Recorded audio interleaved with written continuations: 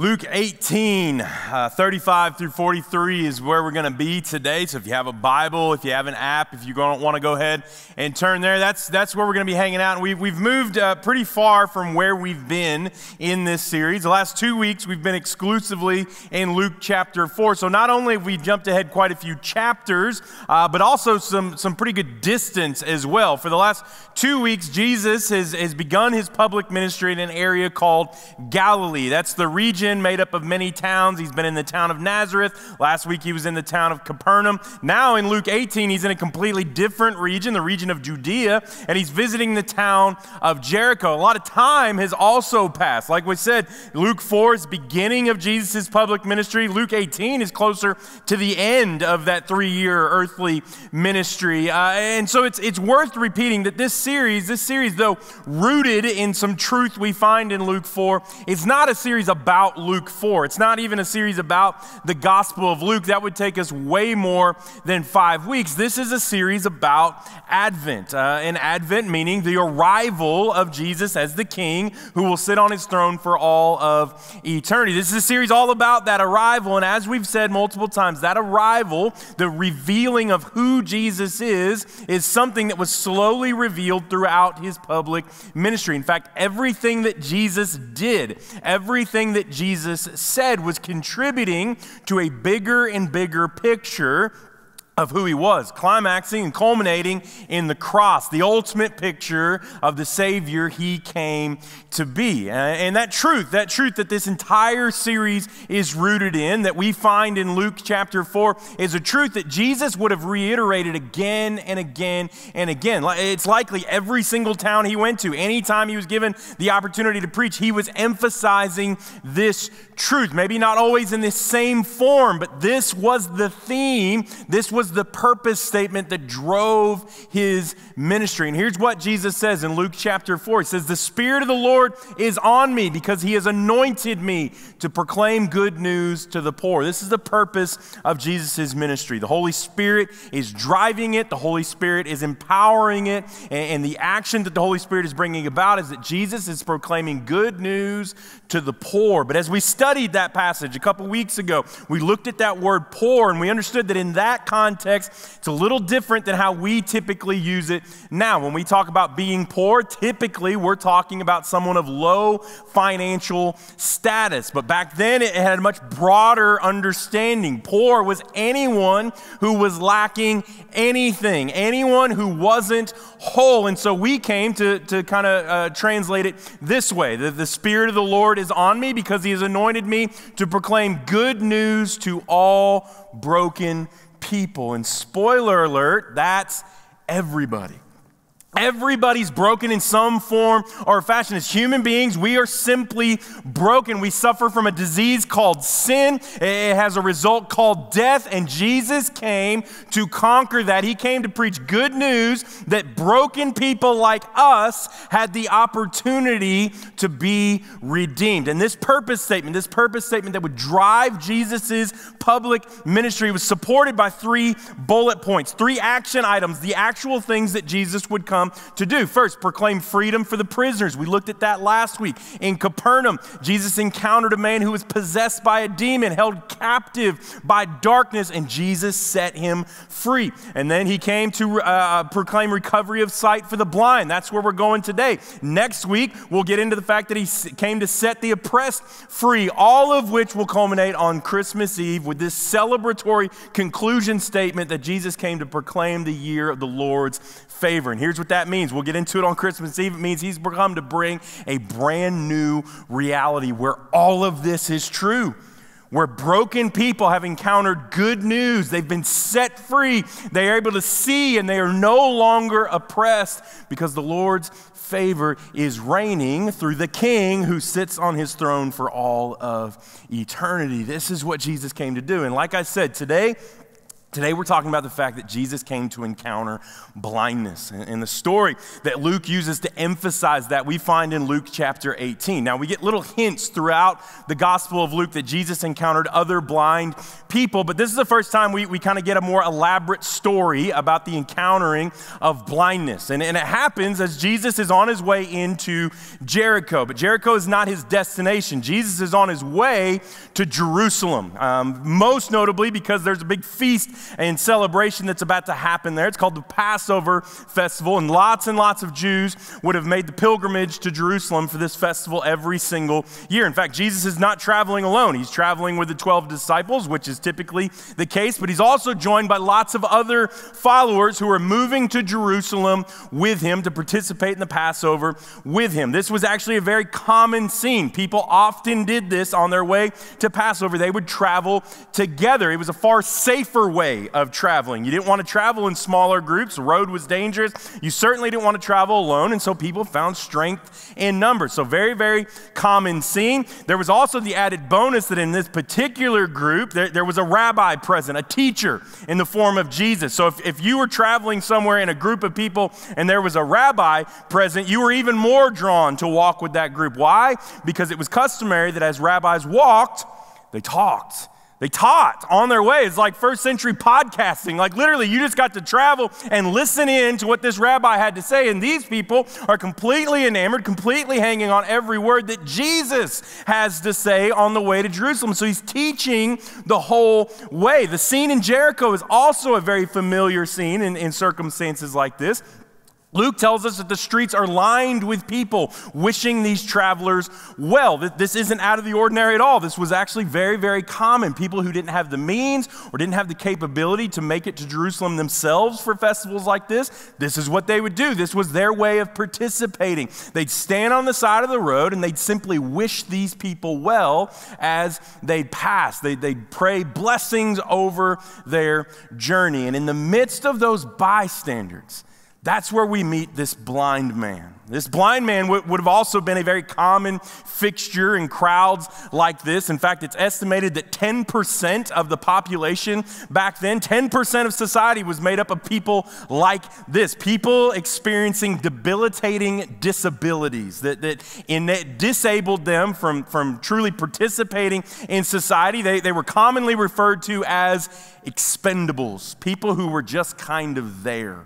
And the reason they were looked at that way is because these people relied 100% on the generosity of others in order to survive. They did not contribute to society themselves.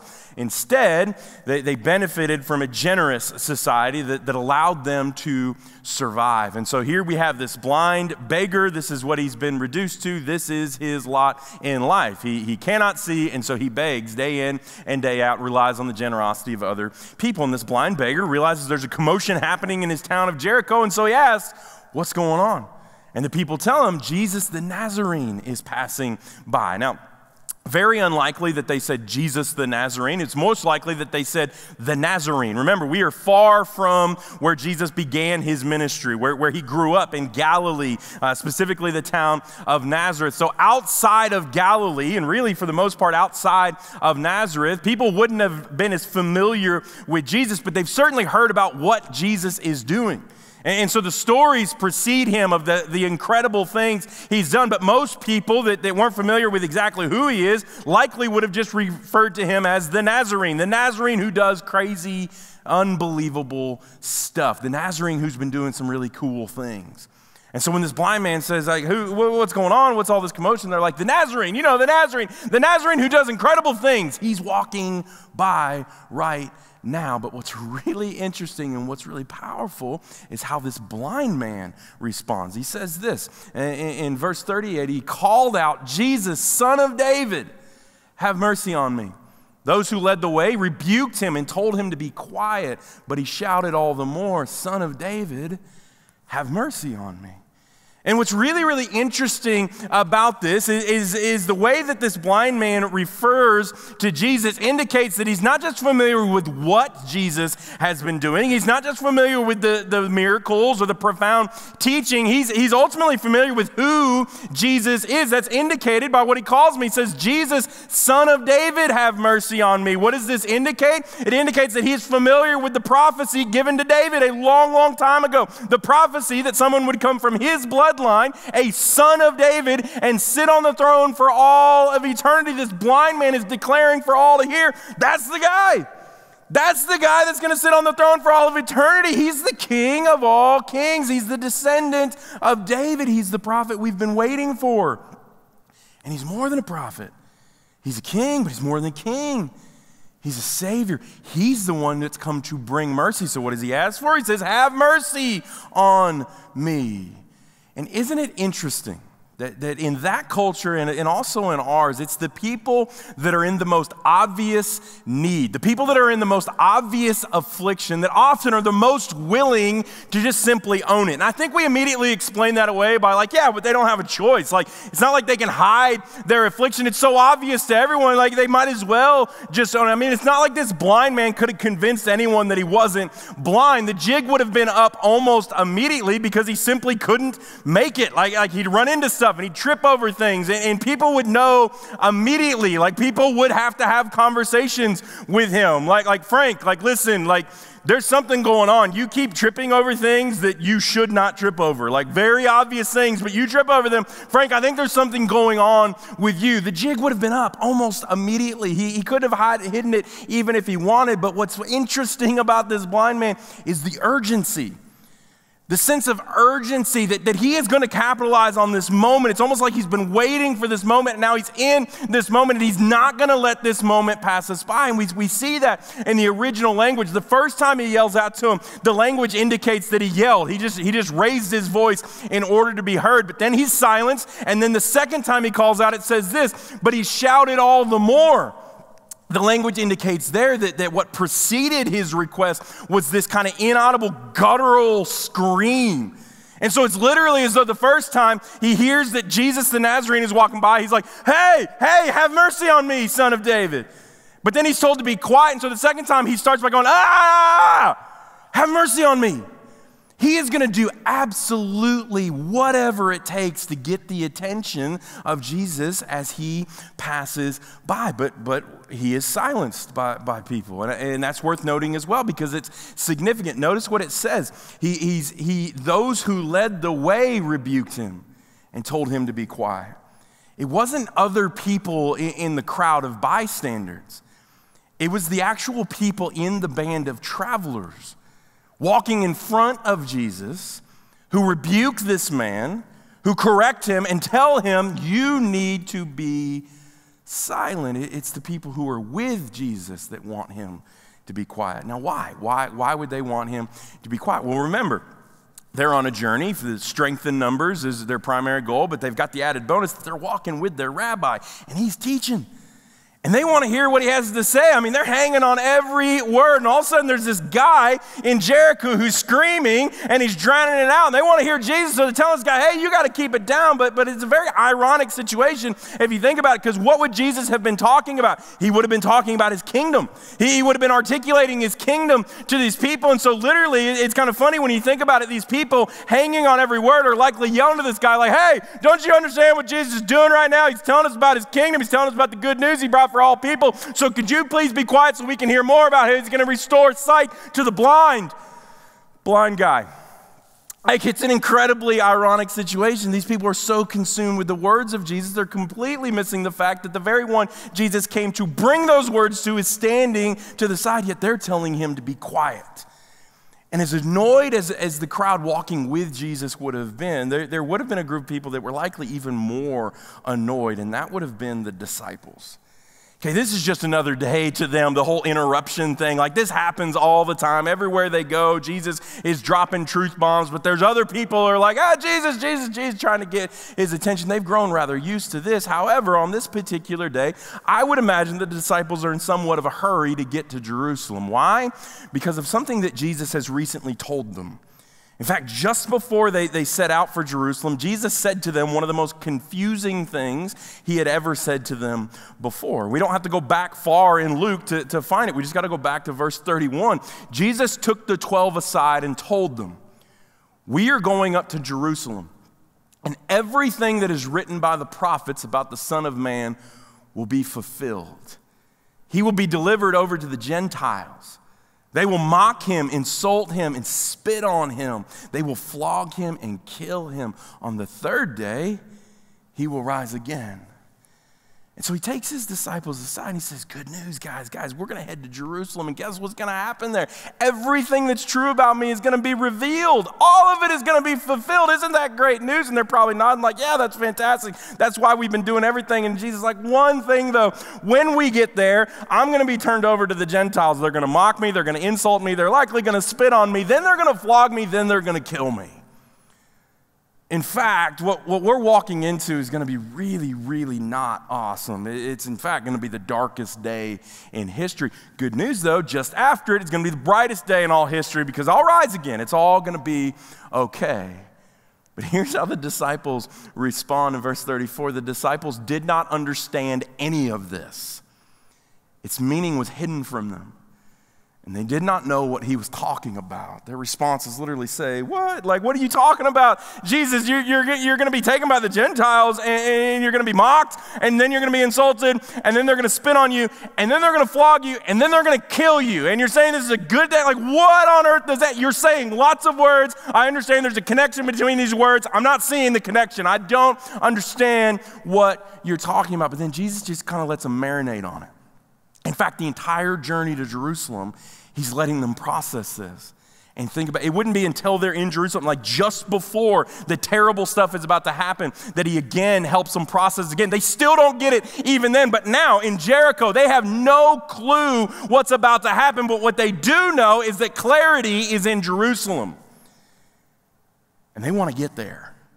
And so I can't imagine how frustrated they likely were with this interruption. Why? Because they knew how Jesus was going to respond to it. They'd seen it 1,000 times before. This is what Jesus does. And sure enough, Jesus does exactly what they think. In verse 40, Jesus stopped and ordered the man to be brought to him. And this is huge. It's hugely important that we notice that Jesus stopped. Why? Because everything Jesus did was a teaching moment. Everything. And this isn't just for the blind beggar. It's for the blind beggar. It's absolutely to illustrate to him, hey, you're exactly right about me. I am the Son of David. I did come to sit on a throne for all of eternity, and you are absolutely right. The thing I brought with me is mercy, and mercy stops. And mercy's going to encounter you today. But Jesus is also teaching the crowd. That crowd of followers who are frustrated with the interruption, Jesus needs them to understand the gospel, the good news that I came to bring. It's more than words. It's backed up with actions. In fact, it can't just be words. It has to be backed up with actions. I'm bringing a tangible kingdom that's actually going to change people's circumstances, and you're getting ready to witness it right here, right now. I didn't come just to talk about good news. I came to bring it. I came to show it to people. And this blind man, he needs to see it. But Jesus also did this to teach the disciples, hey, the gospel, what we're doing here, the kingdom we're bringing about, it's not a destination. It's a journey. And this journey, every single step matters. This step matters. Because he matters. And so Jesus stops and he calls out to the blind man, come here, help him get to me. Bring him over here. And then this is what happened. When he came near, Jesus asked him, "What do you want me to do for you?" "Lord, I want to see," he replied. Jesus said to him, "Receive your sight. Your faith has healed you." Few crucial things we need to notice here. Again, it's a short, compact truth here, but there's just so much here. Number one, the fact that Jesus asks him a question. He asks him, "What do you want?" I mean, it's the most unnecessary question in the history of questions. I mean, number one is Jesus. Jesus doesn't ever have to ask a question. Jesus knows what we need. He knows what you need better than you know what you need. Like, he knows the depths of this man's need more than this man has even scratched the surface of his need. Jesus knows what he needs, but guess what? So does everybody else. We know exactly what this guy wants. The guy is blind. Obviously, he wants to see. It's obvious what he wants. Why does Jesus ask the question? To emphasize the importance of choice. That restoration, redemption, reconciliation, freedom is a choice that Jesus is enabling us to make. Grace is not a magic trick that just swoops in and sweeps us away whether we like it or not. You got hit by grace today. You're going with it whether you're ready or not. No, that's not what grace is. Grace is an invitation. An invitation that's been extended by the Savior who came to deliver it. But an invitation requires a response. You send me an invitation to come to your house for dinner, and I receive that invitation. I read that invitation. I could say, yes, I want to come to your house for dinner. But guess what? I'm not at your house having dinner until I get up and go to your house and have dinner. I have to respond to the invitation. I have to follow through on what is inviting me to do, and that's grace. Jesus has enabled grace. Jesus has made the way, but we have to consciously decide to step into it. Jesus has come to bring great light by which everyone can see, but we have to consciously be willing to step out of the darkness. Jesus has made the way. We must be willing to follow. And that's the truth that Jesus is emphasizing by simply asking the question, what do you want? But then the second thing we need to notice is the man didn't hold back. Okay, he didn't suddenly get sheepish about this whole thing. He didn't suddenly try to, downplay his need. He was completely vulnerable before the Lord. He exposed the entire depth of his need. I cannot see. He didn't say, sometimes I struggle with sight, God. Sometimes life's difficult for me. Sometimes things are... No, he said, no, I am in complete and total need, and I need you to drastically and completely change my circumstance. I want to move from this all the way to this. I want to see. He's literally declaring to Jesus, I want to be healed and completely healed. I want to be restored and completely restored. I want to be redeemed. I want to be set free from everything that has afflicted me. And so Jesus says, so be it. You're going to have sight, but notice what Jesus says. It's your faith. Your faith did it. And this is huge because it illustrates for us the important movement that this man has made. This man is not just simply responding to what Jesus can do. This man is responding to who Jesus is. He understands the why that's beyond the what. Yeah, Jesus, you can do incredible things. You can do this and you can do even greater things, but there's a reason that you're doing this. The why is that you've come to lead us to freedom. That's why you're doing all the things you're doing, so that we can see with clear eyes who you are.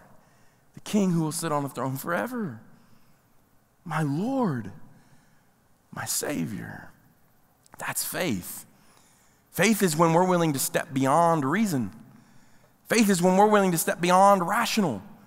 Faith is when we're willing to step beyond tangible evidence and believe instead in the who that we cannot see, who we can feel, and who impacts us on a daily basis, and who is in control, who is powerful and mighty to save. This blind man on the side of the road, he responded to who Jesus was, and his circumstances were immediately altered.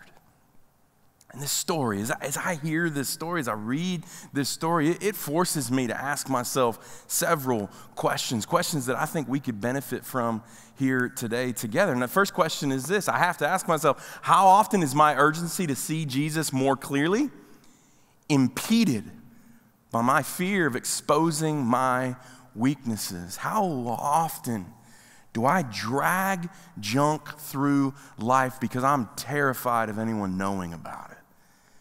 How often do I walk with a spiritual limp because I refuse to admit my own brokenness? How often do I wear a mask because I don't want anyone else to see what's really going on? And how foolish is it to believe that Jesus doesn't already know?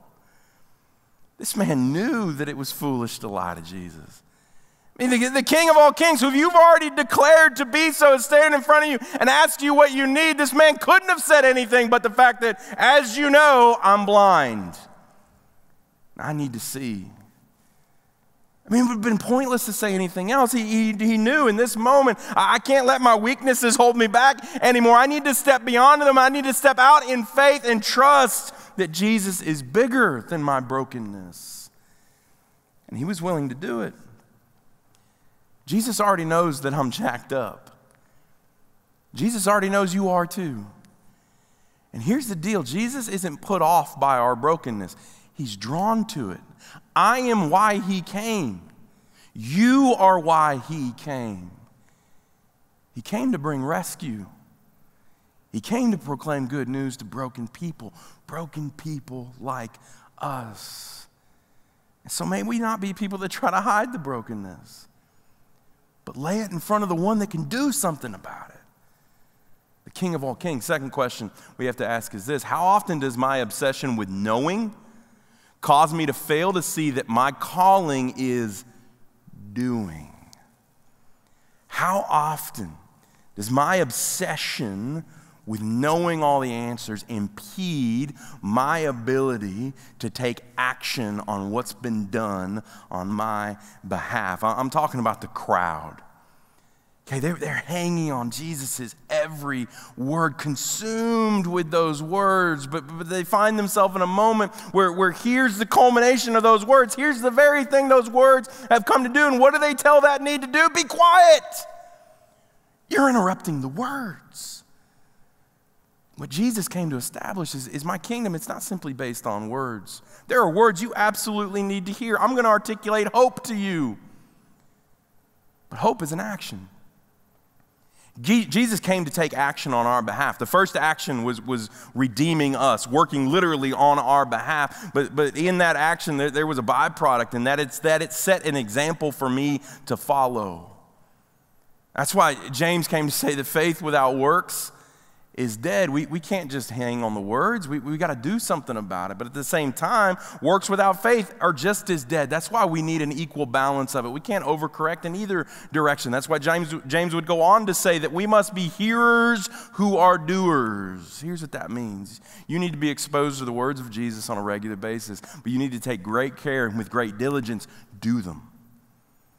You got to apply it. When you hear truth, you got to act on truth.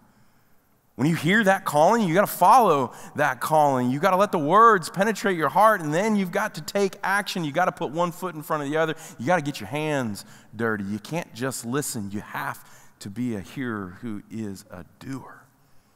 Third question that we have to ask ourselves: how often is my fixation on what happens later blinding me to what Christ is doing here and now? And this one was very, very complicated because we can come at this from a few different directions. One, your fear of the future may be rooted in simply that, fear. Your obsession with what will happen is completely rooted in fear of what might happen, pain that you might have to encounter, losses that you might have to endure. You're terrified of what might happen, and that results in you being paralyzed. But at the same time, your obsession with the future may be rooted in very hopeful things. You know it's going to get better. You know that there's a light at the end of the tunnel. But what you're experiencing now makes you want to skip this and just do that. You just keep saying to yourself, I just want to be there. I don't want to do this anymore. And we absolutely want to foster a hope for a future. Our future is bright with hope, but we can't allow our focus on the future to rob us of what Christ wants to do here and now. Right here, right now is where Christ has us. Right here, right now is where Christ desires to work in us the most. Right here, right now is where Christ desires to use us the most. Like the disciples, we can't allow ourselves to get consumed with the destination because the journey is what matters. The gospel is a journey, and every single step matters. Right here matters. If you're going through good stuff right now, it matters. If you're going through hard stuff right now, it matters. And Christ is in it with you no matter what it is. Do not rob today by being consumed about tomorrow. Allow Christ to have today. Allow Christ to work in you today. Now, all of these questions, all of this is perfectly tied up in the conclusion of the story. The last verse, Luke wraps it all up by saying immediately, meaning instantaneously. Okay, again, like Jesus has demonstrated this power again and again and again. When Jesus comes to combat darkness, light happens instantly. Okay, it shows that Jesus is completely in control, that he is absolutely that king that holds all the cards. Immediately he received his sight and followed Jesus, praising God. When all the people saw it, they also praised God. Jesus wants to open your eyes. Jesus wants to give you spiritual sight that is beyond 2020. Jesus wants you to see this life more clearly. Jesus wants you to see him more clearly. Jesus wants you to see him yourself more clearly and everything around you more clearly. But what good is all of that sight that Jesus can give us if it doesn't culminate to following him more closely? The moment he received sight, which was immediate, that man was no longer a blind beggar standing on the side of the road. He was a man who had sight, who was walking confidently with Jesus forward. It's obedience. It's what it all comes down to, obedience.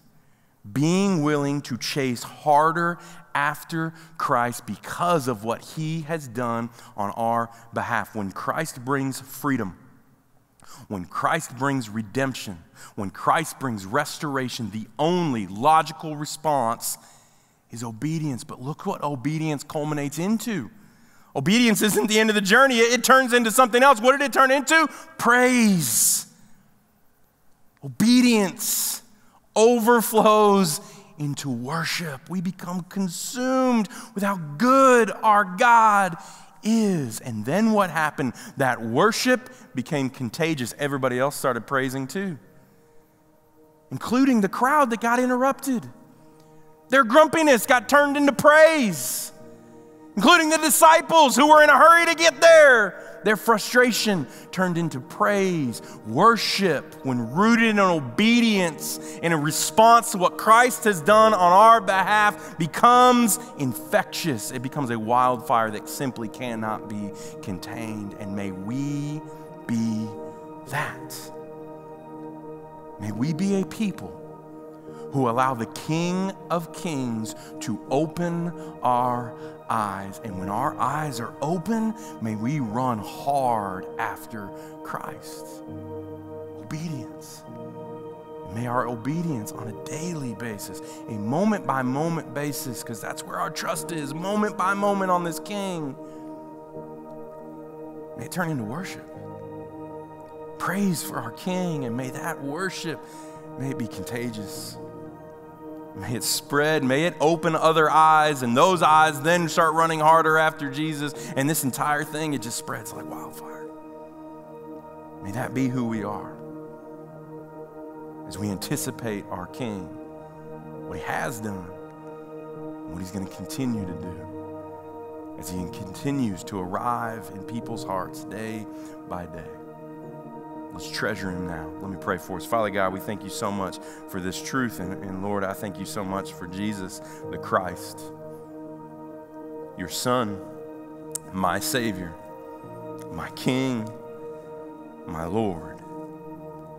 And Father God, as we now survey the fact that Jesus stopped in our lives, that he extended an invitation to we, the broken people, may we step confidently into that.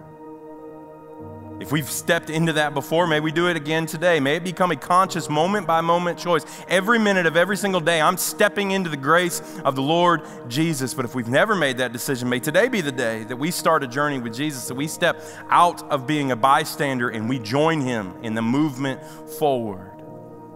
But Lord, as we do that, I pray that you teach us obedience, moment-by-moment obedience. May we be just as reliant on the Holy Spirit as our Lord was during his public ministry. And as we rely on the Holy Spirit, and as you teach us obedience moment by moment, may it culminate, may it quite literally explode into worship and praise for our King, and may that be contagious, and may it spread far beyond this room. May it spread into our communities. May it spread into our homes, our schools, our workplaces, our streets. May it spread everywhere.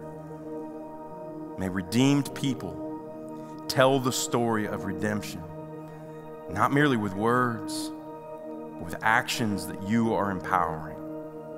May we be the people of God and faithfully give testimony to the gospel, the journey that we've been invited on. We love you, Father. It's in Jesus' name I pray. Amen.